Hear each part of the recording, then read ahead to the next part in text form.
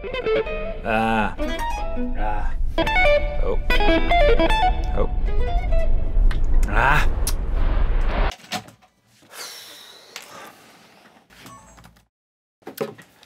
It's happening, the battle is starting, and this time I'm not losing. This video is me trying to learn a piece that is considered one of the most difficult pieces for guitar ever written. Eugene's Trickbag.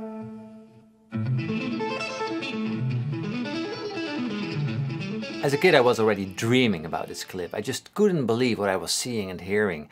I tried it many times before. For the first time when I was around 14, I guess. I failed. And the last time was... should I say it? Well, I made this exact same video before, but I'm sad to say I never finished it. And that is something I never achieved. Until hopefully somewhere next week. And now, more than 1.5 years later, I am doing it. So I started to work on the arpeggios in the beginning, the finger twisting arpeggios, insanely fast, rushing up and down the fretboard. Beautiful, but very, very tricky to properly execute. A minor. And that's not the most difficult one. But the next one, E7. That one always catches me up, I don't know. A7. Not that hard, but now it's the most difficult one and I'm always struggling with that.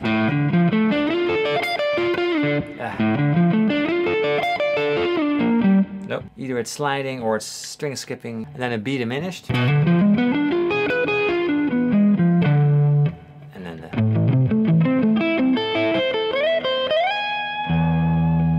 A minor run up, ending on an E chord. But now there's this Paganini part, this shred up the neck, with not the easiest fingering, and that's the thing. I mean, most shreds are pretty, well, I shouldn't say easy, but the fingerings are pretty logical, but this part is just...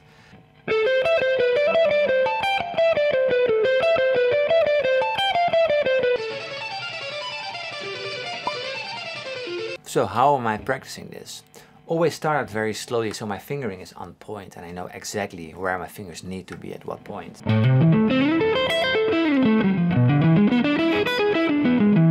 Sometimes I break it down into smaller portions. And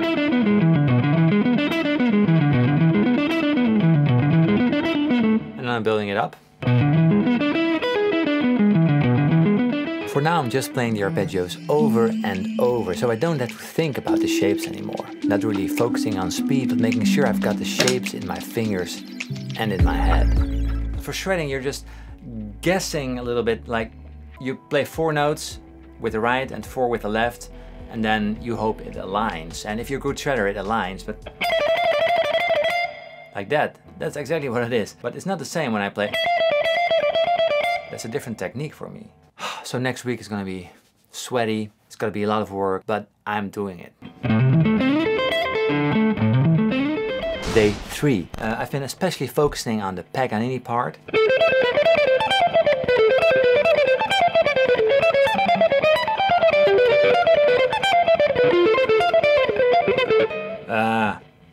Camera pressure.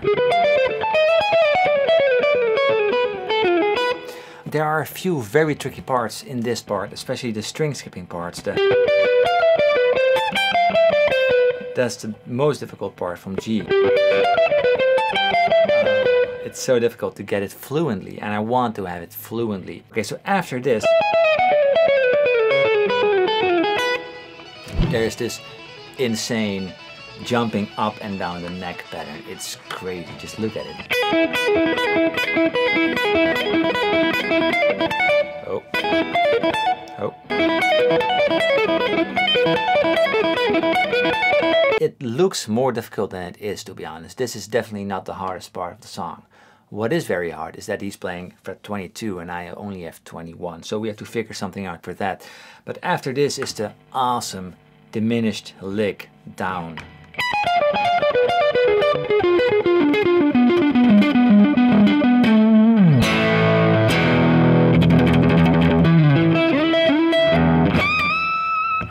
Woo! And then an A harmonic minor run up, pretty straightforward, but very fast as well.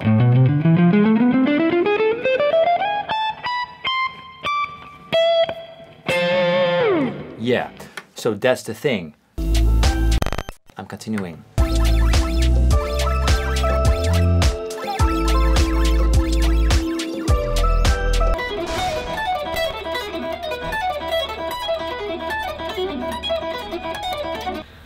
So when practicing, there's multiple schools of thought. Play as slow as possible to make your movements as clean as possible.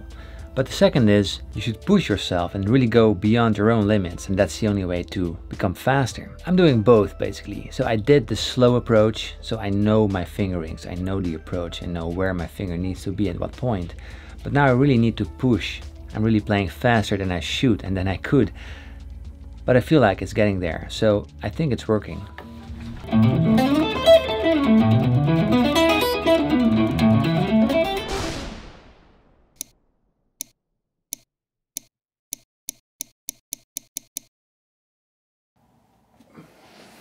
I'm 17 days in and I haven't played it since. There's too much going on to put my dedication to it. I'm finishing my new intermediate course and it takes way more time than I anticipated. Still renovating the house and studio. Have a look. Yeah, it's going to be epic. Let me show you. The new studio. But Paul, that's not a reason not to practice, right? No, it is no excuse. And I'm here to show you that you can make time, you can practice even if you're busy, because it's fun, it clears the mind, you leave out all the distractions, the day-to-day, you turn off your phone or just put it away and putting it away.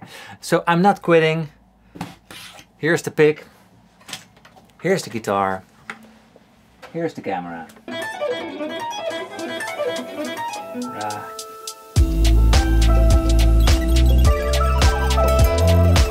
I need the pressure, it's happening.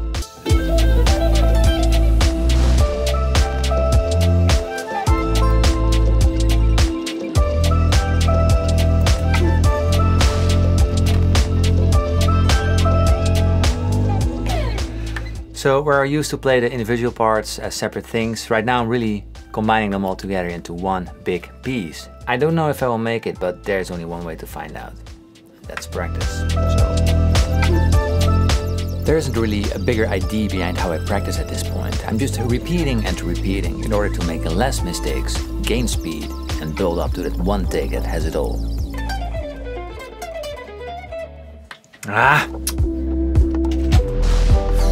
I'm comparing my playing with the original speed.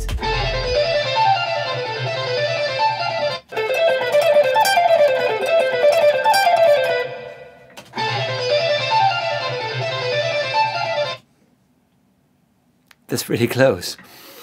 So the last few days I was not feeling okay about my hands, and right now I'm just feeling like light-weighted, my hands go wherever I want it, my hands are glued to the neck again, and I'm feeling more confident that I'm going to nail this challenge than ever. So again, just practice, practice, practice.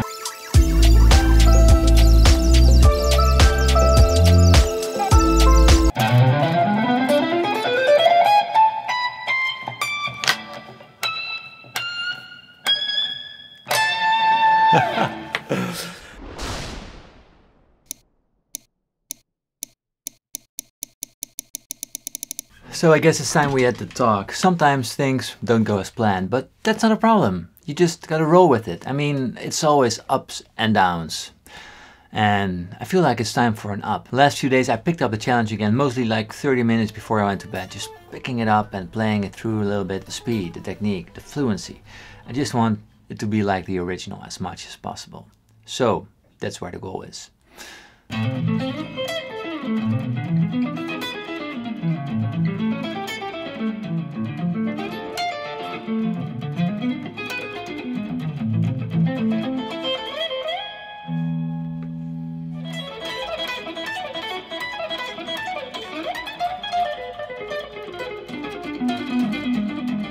In the beginning of this challenge, I really needed to warm up a lot, like 15-30 minutes before I got up to speed. But right now I can sit down and just pretty much play it. We're almost there.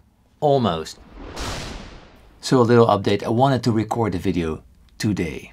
Didn't happen. Usually I would just say, okay, it's okay for now. I mean, spend another 5 hours getting like that final 2%. Is it even worth it? I don't know. You could probably spend it more wisely, but I just want to finish this video.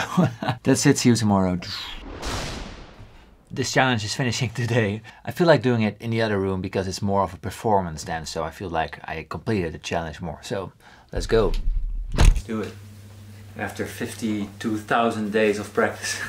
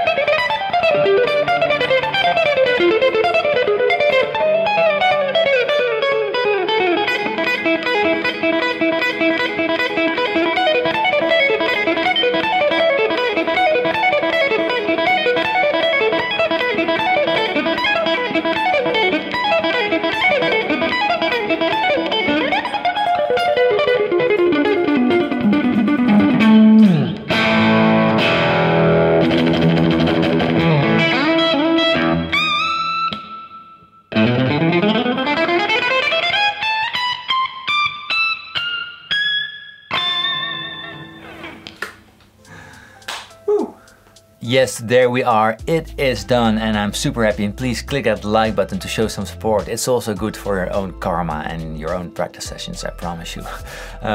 So there were a few points in making this video where I thought like, I'm not doing it. I'm giving up again for the second time, not finishing this video, but I'm super glad I did continue. And it was more sort of in the background thing. I finished like 6 more YouTube videos during this video, made my course, renovating the studio. So, you know, some things just take a little while to get finished. It's weird to make a video in 51 days, but yeah. This is Paul, thank you so much for watching, and I hope this video inspires you to undertake your own practice sessions. And sometimes it's just bigger than you think. In the end, it's all worth it, I'm sure. Cheers!